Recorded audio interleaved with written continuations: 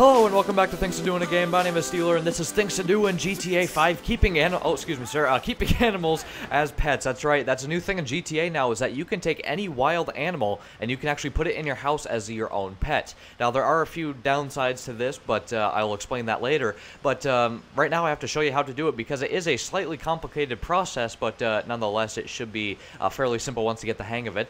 So the first thing you're going to need is, for some reason, a dozer. That's right, you actually need a dozer, and you need to go up to Trevor's airfield, which, by the way, if you don't know, is up here by this parachuting thing. It's anywhere up in here, and I'm actually going to get a cow today to show you, and we'll put him in Michael's house, and we'll see how it goes. Okay, so I've made my way to the cow pasture, and what you want to do is park your dozer right up to the finest steed you can find, and you're just going to want to get out a stun gun. See, this right here, this is a stun gun right here, and you're just going to want to aim for the neck. Now, once he is stunned, like this, there we go, he's all stunned and good. Just want to be sure he doesn't get back up. Oh, okay, yeah, so he's not stunned. Okay, there we go. Now he looks like he's stunned. So, once he is unconscious from the tranquilizer, you're just going to want to take the dozer and pick him up. Now, note that this isn't the only way that you can do this, but it's definitely one of the easiest because it has a nice picking up feature. Because okay, well, he ragdolled a little bit, but that's okay. He should still be fine. They don't weigh very much. It's okay. They probably won't break any bones. Okay, so there we go. He is in the bucket now. So now you do the simple task of just driving back to your house. Now this works with Trevor, Franklin, Michael, but I'm going to have a long drive into the city, and I'm going to introduce him to the family as our new pet. So we'll set it right here, and hopefully he doesn't wake up while he's in the bucket. After my little stun gun incident there, I think he'll be fine. Yeah, see, he looks pretty good. Okay, so now let's find our way out of here and bring him home.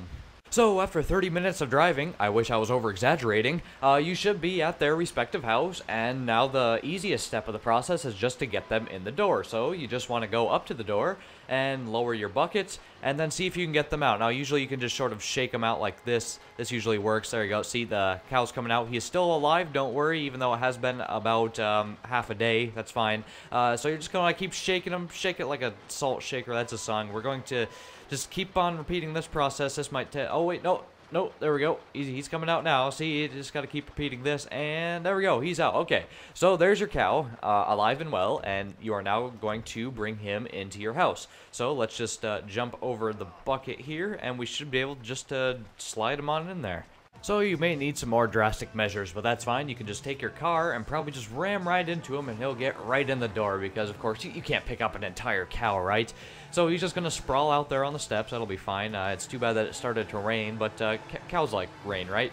Okay, so we actually just sort of ran him over there, but it's fine. They're also tough. They are one of the toughest animals in the animal kingdom.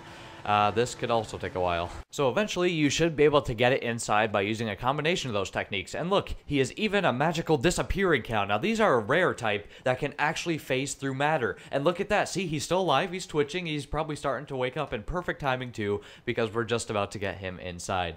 So let's just maybe give him a little kick and he might get in there. There we go, he's gotta get him awake in the morning. It is pretty early. He did have a long, hard drive here, so I might as well let him relax. But so eventually you should be able to see something like this. And now Jimmy and whatever the hell her other name is, I don't remember. She can play with him, and then there you go.